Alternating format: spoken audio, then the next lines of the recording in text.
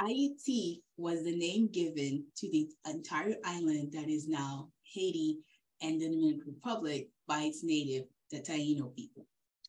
So, did you know that Haiti, Cuba, and Jamaica are three of the oldest land masses in the Caribbean? Those land masses were the first few to pop up before all the other islands. Haiti means sacred high land. The Tainos might have named it that because of the beautiful ranges, the wide rivers, the long and wide rivers, the beautiful plains, the exceptional climate, as well as the huge, beautiful caves that they use to write and left plenty of their culture and history that was written so that we could learn about them.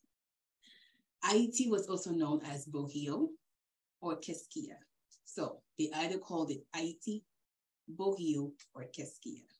Today, whether you call it Ayiti or Hispaniola, it still has beautiful and very much charming.